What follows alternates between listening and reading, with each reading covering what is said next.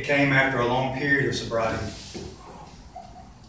Then I found out the hard way that if you quit doing this, it gets bad very fast. You know? So it don't matter how much time you think you got to remember every day who give it to you. Because I'm just gonna be honest, before I start telling you my story, as soon as you quit being humble and grateful, you're gonna get a new sobriety day. If you're lucky. If you're lucky. All right. It's very interesting how I started drinking.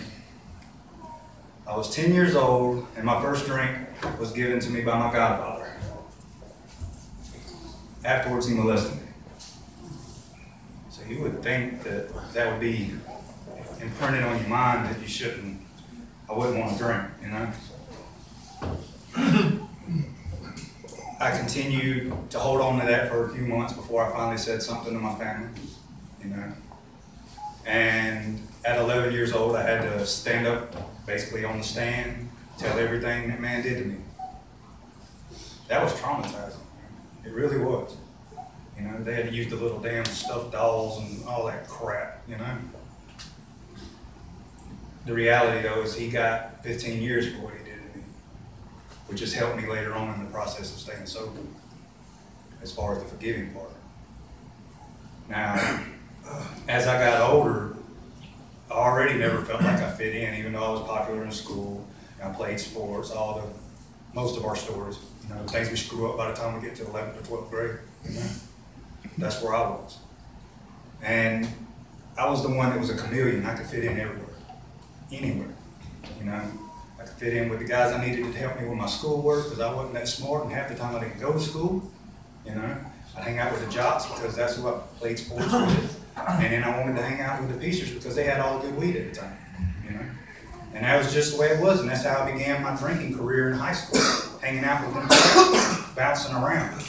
And once I started drinking full force, because I mean, of course, my story's got drugs in it too, but I was an alcoholic way before I ever did any kind of drugs. I drank like a fish. I'm full-blooded Irish. I'm just gonna tell you that. I was bred to be a drunk. My father was an alcoholic, my granddad was alcoholic, every male figure in my family is dead due to cirrhosis of the liver. And that's not exaggerated. Even my stepdad, I guess we rubbed off on him, I don't know, you know? That shit, I told my mom, I was like, oh, Mom, damn, don't never get nobody else in your life, shit. But, you know, even on my mom is an addict, alcoholic, you know? So I grew up in that life anyway. You know, seeing it my whole life. So it was inevitable for me to start drinking. And I didn't realize why I drank, that I didn't feel like I fit in with anybody until I started drinking, then I didn't give a damn what you thought of me, you know? And then I wanted to be the party guy, like most of us, you know? And then it got to where I was drinking so much, man. I lived across the street from my grandmother who passed away last year. And I was 19. And I always came down the hill. I lived across the road and like down the hill to go check on her every morning, like 9 o'clock in the morning. And she looked at me, she was like, I don't never see you come down that hill without a beer in your hand. At 19, at 9 o'clock in the morning, that's not normal. You know what I'm saying? That is not normal. You know, to me it was, because that's how I dealt with everything. You know, I wanted to be known. I didn't want to feel that crap, you know. I had so much crap I didn't deal with just from issues growing up. You know, my dad not being there till I was 10, you know, the whole self-pity sob stories that we can blame everybody for what we've done. But once I started drinking, that was it. That made me feel complete, man. It was like everything I did after that didn't matter to anybody except for me. That's how selfish it was. And I drank like that to where, I mean, no exaggeration, y'all, I could drink a case of beer like it wasn't nothing and you wouldn't even know I was drinking. That's how bad of an alcoholic I am. You know, and it's sad to say that my wife got to see me sober for all them 7 years, for 2 years or so, and then she got to see me get drunk. She got to see the half-assed decent Daniel, because I really wasn't doing nothing for my sobriety. Then she got to see Daniel in active addiction and alcoholism. Well, alcoholism first, because I drank for months before I did anything stupid, you know? And she looked back, I let her, told her about the 3-part illness and the progressiveness. And she started saying, I could see where you started getting worse, worse, worse, worse, worse, you know? And she's not even one of us, you know?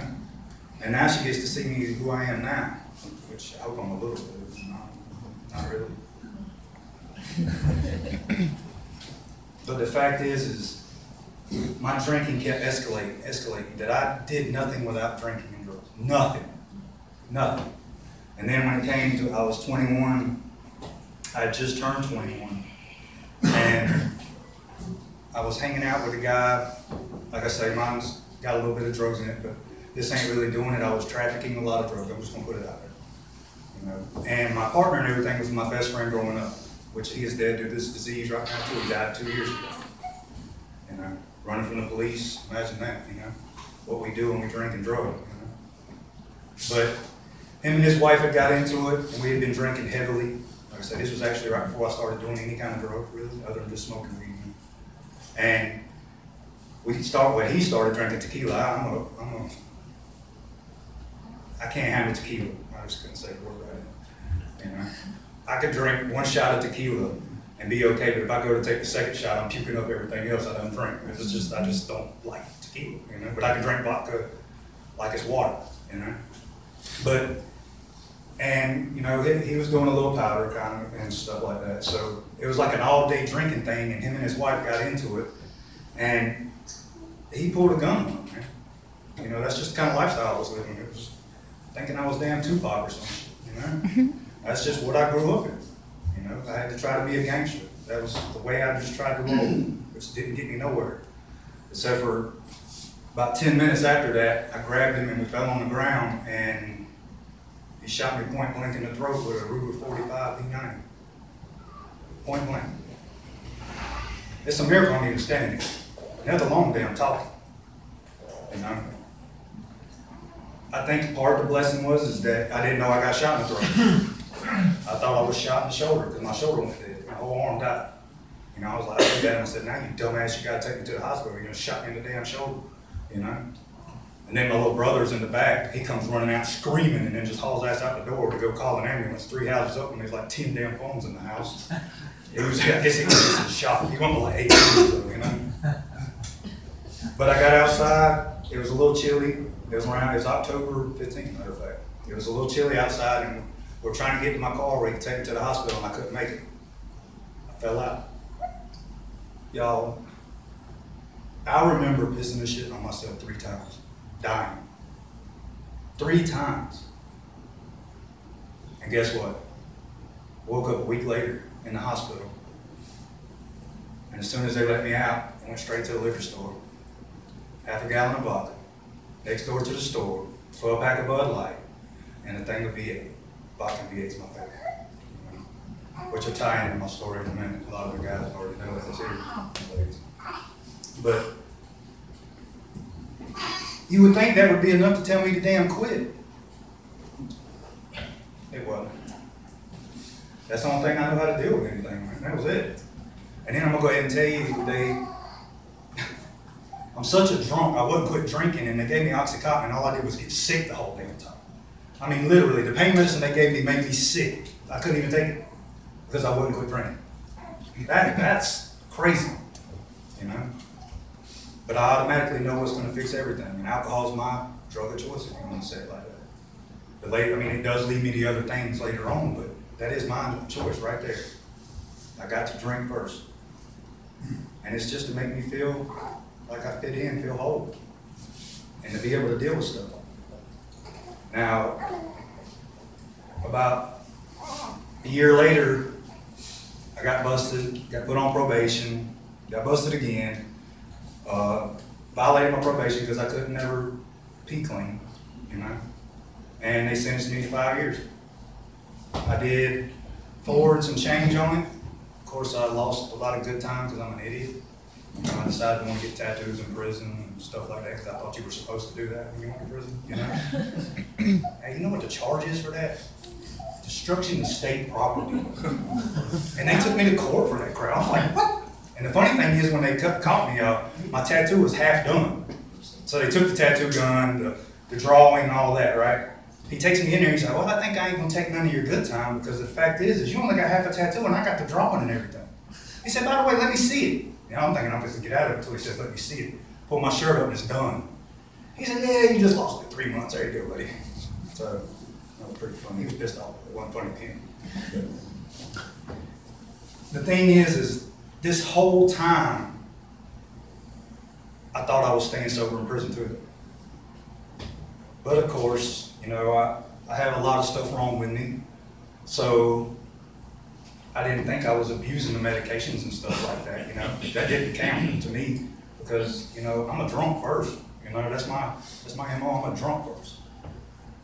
So I get out of prison and I don't even think I made it 2 weeks really. You know, of all the years saying I'm never gonna get drunk and high again, never. I seen all these guys coming in and out of prison like a damn revolving door. I said, that's not gonna be me. Somebody get out a year, they back within 6 months. I mean, I said, that's not gonna be me. I also said that about drinking and drugs too. And within 2 weeks I'm drinking and I'm high.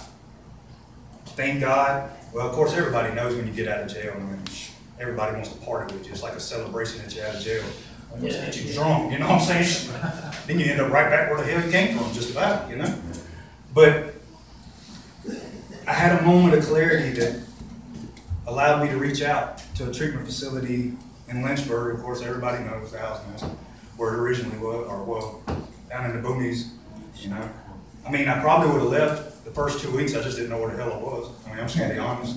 I mean, I didn't. Gene was there with me. Gene was my first commencement at the house, and that's honestly got me. I'll never forget that. He's a lot happier now, too, by the way. But, you know, I went into treatment thinking I had a drug and alcohol problem, thinking I was going to be able to fix everything, family back, kid back, et cetera, et cetera, et cetera. And in reality, I found out I got a knee problem. And I've had a knee solution this whole damn time, you know? And then I come to find out that the reason I'm powerless is because of the disease I suffer from. Because I can honestly look at y'all, every one of y'all, and I say, I ain't never done one of any damn thing. Anything, you name it, nothing, not one of nothing, you know? And when they told me that, you know, well, I tell all the time, man, when they told me I had that illness of the mind, it was easy. That was easy, I was retarded or something anyway. Why do we do the crap we do anyway? That was easy to comprehend, you know? But when they told me I was allergic to drugs and alcohol, and they explained it, because, you know, when you first hear about allergic, I'm not allergic to it, unless you break out handcuffs like the joke, you know? But when they told me what it meant, that phenomenon of craving, one drink, one craving, 2, 3, 4, 5, it multiplies, and that's why I don't ever stop. That answered so much I could never account for. Why the hell would I be needing to go to probation, say I'm going to drink and drug a couple days before because I'm going to be able to pass the piss test and then go straight in and fail right there, you know? It's because once I start, I can't stop. Because I am a true alcoholic of the hopeless variety, you know? And when somebody shared that, and of course it's easy for us to, the unmanageability part. I mean, shit, we wouldn't even be in meetings if our life was manageable, you know? If I didn't have outward consequences for my inward disease, I wouldn't even be here, you know? Because that's what brings us to our knees to finally reach out, throw our hands up and say, hey, I need help, you know? If it wasn't for consequences, I'd still be drinking and drugging probably, you know? I mean, every one of us probably would if you really think about it. It was the consequences that brought us. And I thank God for them. I thank God for putting me in prison for 5 years. Because if he hadn't, the crap I was doing, I'd be dead, you know? I would, I know it, you know? And I made it through. I commenced, completed the program. I stayed here in Florence. I got a place right after because I was working 2 jobs. Oh yeah, by the way, I got my first job around 27 really. Waiting tables at Western System. Put a convict like me, waiting tables. That was 10, 11, 12, a lot, I promise you. Especially during the senior time. But everybody served like that. But it was humbling, man. I needed that. Because my pride was what was killing me my whole life. You know? I'm a true believer if they rewrote the book of Alcoholics Anonymous right now, it would say pride is the #1 thing. Because you affect my pride, I get resentful. And it's all so fast, none of us really think about it. You know? I care so much about what everybody thinks about me that if you piss me off, I'm so worried about what y'all think and not how it affected me originally. You know? That's crazy. But that's how we lived our whole lives, at least me. I lived my whole life on what I thought you wanted me to be. And then I had to come to terms by doing the step work and find out who I am. I'll be honest, I did not like that asshole. Did not at all. I did not like who I was. But the blessing is that I made it through it. And I came out on the other side and I was able to start using all the crap that I've done and all the crap that I've been through to help others. And that's the blessing, man. That is the true blessing. If you're not helping others, just be honest, you don't know what you're missing. Because when I get calls from people that I've helped, that God's placed me in their lives somehow or another, and they're picking up chips and they're doing good and they got their families back and all, hey, they know higher drink that can never replace that. Never. You know? And the humbleness I feel now is that coming up, as I say, God willing, on 4 years in April, these 3 last year chips I picked up meant more than any of the 7 I picked up before. 7 years I stayed sober off the first time. First white chip. I was one of the ones everybody wanted to talk trash about because I only picked up 1 white chip originally. Yeah, that don't mean shit. No. You quit doing 10, 11, and 12 and quit helping people and start thinking you deserve some stuff or you're running some stuff and you're taking care of some stuff and forget where you come from. That new sobriety day's waiting there. And more than likely the progressiveness is going to have you new stuff in your life too. You know?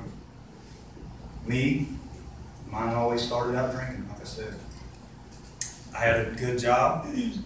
I'd moved back to Anderson after I'd worked here a little while again. I made it 2 years and met my beautiful wife. And it wasn't long, I'd say probably, it wasn't long after we got married, I started drinking here and there. Because I might not have been as alcoholic as I thought I would. Because I never really got in trouble drinking. I just never had a license. Never drove without a 12-pack or so in the car with me. You know, I just got lucky. I never was in a wreck or anything killed anybody. That's what happened. You know? But I might not be as alcoholic as I thought. And boy, I believed that lie and I run right back into the truth that once an addict alcoholic, you're always going to be one. You ain't going back. So if you're as hopeless as I am and you believe in this, and you know that this is the only way, don't test it. Don't test it. Because, I mean, I'm just going to be honest. I mean, it's probably going to affect some people. I don't care, but people are dying left and right now. And I'm tired of getting phone calls. I'm sick of getting damn phone calls. And that's just the reality of our situation. It gets worse and never better. And until we decide to open our arms and start reaching out more, we ain't gonna put it in this shit, man. We're not gonna put it in there. You know? We are the way the world's gonna change right here. Every one of us. Every person that God's put me in their life to help, I pray that they help somebody. Or help 2 people. And then them 2 people help 2 people. And then 2 people help. Because that's how we change the damn world. That's the only way. Time-tested, proven method. 1935. I say it all the time, man. If they invented a pill, I try 2 of them damn things if it cured me. I try to see what the second one did. You know? I mean, it's reality. I would. That's how much of an alcoholic I am. You know, the first one cured me, the second one that caused, I don't know. But if you don't do this and you're an alcoholic like I am, the end result's death. Pain and misery for everybody you love.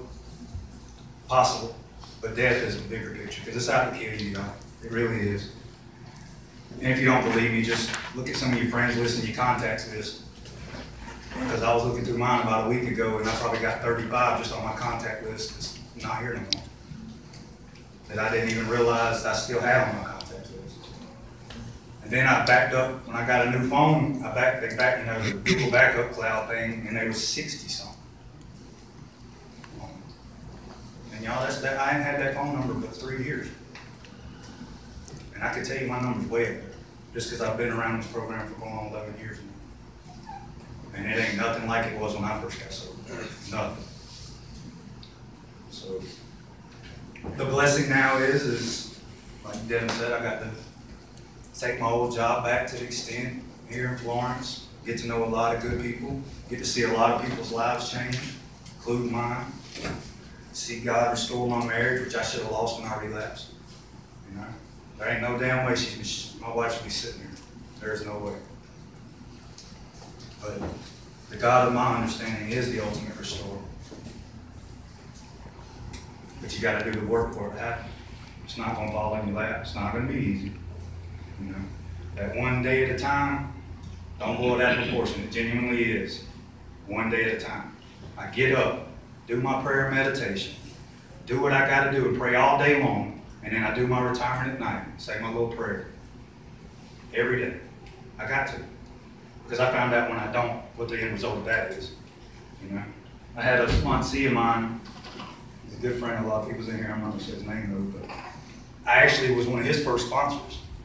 And he's one of them chronic relapsers, like a lot of us, you know? And I'd always tell him, the last time I sponsored him, I told him, I was like, you know, you got an experience I don't have that can save so many people's lives and avert them from actually going through what I had. Well, the moment of clarity, I sort of called him for help, and that was the first damn thing he told me too. He said, guess what? You got that experience to help others with now. I like that asshole. You know? So I mean, I guess that's the saying, don't piss your sponsees off, you might need them one day, you know? But it's such a blessing to come back here, because honestly I think this is the first time I've ever spoke here as long as I've been coming in and out of Shady Group. You know, and looking around and just seeing all the people God's put in my life over these years, man. I mean, I'm up here shaking. That's crazy. I mean, I took a 5-hour hearing shot before I came in.